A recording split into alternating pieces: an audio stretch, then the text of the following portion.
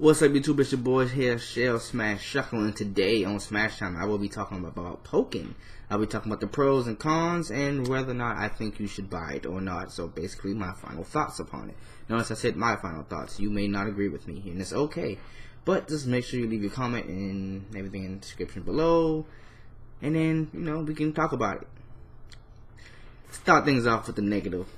Personally, the thing that pissed me off the most about Pokken was the second player controls. If you don't have a pro controller, you try to play with the nunchuck, remote and the nunchuck, it does not work at all. Zero.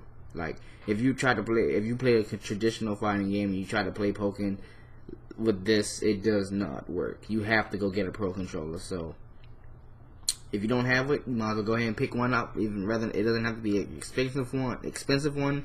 But trust me, you're gonna save whoever's player 2 a lot of headache, frustration, because it's not even on the same level of controls at all. Oh my goodness, it is horrible. But that's just my opinion.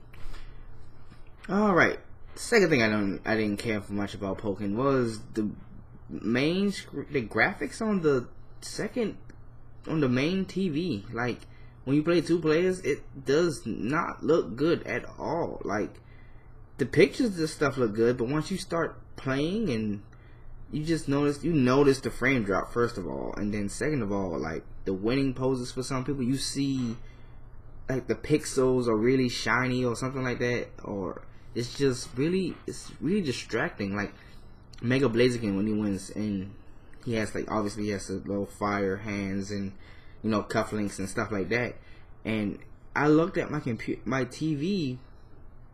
I was like, what the hell is this? Like, I didn't understand why it looked so, I want to say raunchy, but not that. I can't even think of a really good definition for it. It's bad. Just, And then I looked at it on the gamepad, because apparently when you play, it's not split screen. So when you play Pokken, the first player looks down at his, at the Wii pad, and second player looks at the TV. So the first player can't look at the TV at all, because it will mess him up. His controllers are inverted compared to what he sees. So unless he get used to playing inverted, he can't look at the big screen. Not that there's anything better to look at anyways. He might as well look at his freaking gamepad, because it looks like 2 times better. I don't understand it. And the third thing I didn't like about Pokken, mainly, it was nothing really to do after you beat the story. I mean, even the story wasn't amazing. You just do a bunch of matches and you fight the Dark Mewtwo, and that's really it. You don't do much else. And also another problem I didn't like about it, you don't really have shit to do much with the money but buy customizations for your characters. Like, I thought the money was going to be able to do something more, something else. Maybe use that to buy stages or something like that. But really, the money is just for that. The customization stuff, and you get a bunch of money, but at the same time, the stuff on there is overly priced. So I guess it balances out. But honestly, once I create my character's hair and stuff like that, I don't really want to go back and change it. It's like, once I make it the first time, I doubt I'm gonna go back and change it, because I'm more worried about my skills. I don't know. Maybe I'm just nitpicking. But those are my main disappointments in Pokken. I just expected it to be a little bit more, the graphics to be a little bit better, and the second player controls to be at least manageable, which they are if you have a pro controller. But for those who didn't, which I didn't, I had to go buy one, it may be a little bit of a problem. Now let's talk about the pros. I really like the gameplay. Although the phase shifts is a little distracting every time you do a big hit or a big combo, or even small hits in repetitive form, you get a phase shift. Even though you have to deal with that, I think it's good, because it's not like every other traditional game. It's trying to be its own thing, which I respect. I'm not really a big fighter. Like, I don't play a lot of fighting games, but I do like them for the most part. I can't sit there and be like the best there ever was on a fighting game. I just can't, because that takes practice. It takes time to memorize everybody's moveset, memorize the hitbox for it, everything like that. I don't have time for that, and a lot of people don't. But I think Pokken is a game that you can pick up and really get used to playing. It has a kind of rock paper scissors type moveset system, I want to say. Like, there's a weak attack, a strong attack, and a Pokemon move. The weak attack beats the Pokemon move. The Pokemon move beats the strong attack, and the strong attack beats the weak attack. So it's in a circle of I guess tranquility. I don't know, but it's just balanced in that way. Some Pokemon are overpowered, and a lot of people spam. But it's a fighting game, so of course people are going to spam. I do have to say the online matches happen crisp. It's really quick, and although I have had some lag, it's mainly because of the other person and not the network itself.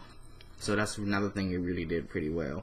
Customization was pretty good, but I just felt like after I make my character, I won't really care what he looks like afterwards. Maybe I'll put a little fire behind him, but whoopee. I mean, that's not going to change my gameplay. You know what I'm saying? I didn't mention this, but another thing I just didn't like really was the amount of characters. Now, the variety of characters was really good. They had close range fighters, they had mid range fighters, they had far and close range fighters. Like, everybody, even though a lot of people had like a bunch of, almost everybody has a distance attack. So that's something I really like. Not everybody was just strictly like close range. Everybody has some type of distant attack, because a lot of people who were main distance, like most of their moves are like distant attacks, they could still fight them without having to be just grounded or stumped, like without any way to get close or whatever. Because honestly, some people are broken depending on the matchups.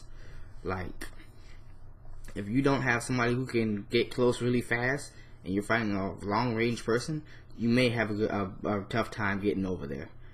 But that's with any fighting game. Like, people spam stuff, so obviously. But overall, I think I give the game a 6 out of 10. I mean, it's okay. Personally, I'd wait till the price dropped down before getting it. I got it on sale from Amazon, so I kind of did get it when the price dropped down. It was about $47 if you pre-ordered before that. And by the way, if you don't have an Amazon account, or I'm not sure if you have to be Prime or not. I don't have the correct information, but I know Amazon, when you pre-order games, you get like 10% off. So my $60 game cost me around $47, which, if you think about it, Pokken probably won't go down for at least another year minimum. So it may not even go down before that, because it's a Nintendo game. We all know Nintendo games never really drop down the price. It takes years for it to drop down the price. I still see Pokemon Revolution for like $40-50. You know how long Pokemon Revolution's been out? Not too long. And it's still $40-50. So you see my point. So that's pretty much all my thoughts on Pokken. Have you guys, if you agree with me, go hit the like button If you agree with me, go hit the like button, subscribe to my channel. Let me know why you agree with me or disagree with me in the description below. I mean, in the comment section below. Have yourselves a good day. Your boy Shuckle out.